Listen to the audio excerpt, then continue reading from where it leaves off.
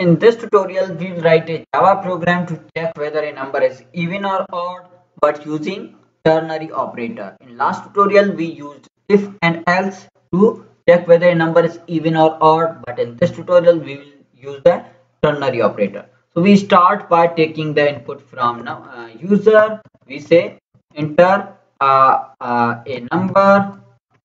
The user will enter the number and we store it into integer variable called number equals to reader dot next int, and we we say we create a string variable. We say even or odd. So I give the name even or odd equals to, and I give a condition over here. The condition is same.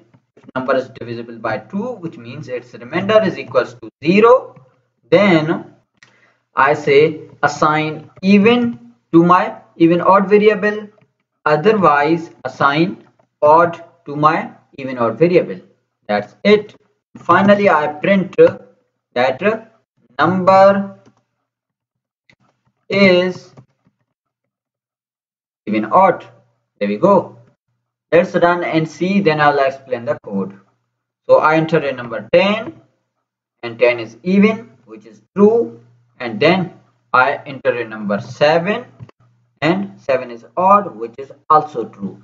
So what is happening is this portion is actually the ternary operator.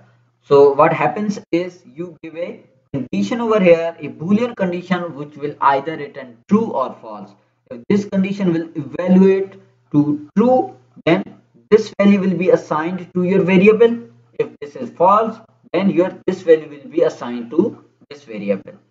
So when we enter the number, and the number will be stored in this number, and if let's say the number is 10, so 10 remainder by 2 equals to 0. Since this is true, so even will be assigned to even odd, and finally it will be printed the number 10 is even.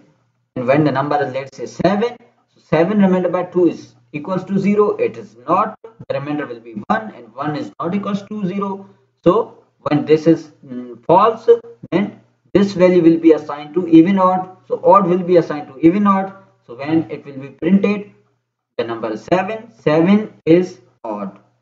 So this is basically the short version of if else. In if else, you write 2 to 3 lines of code, and in one line of code in using ternary operator, you can do the same work that you do with if else.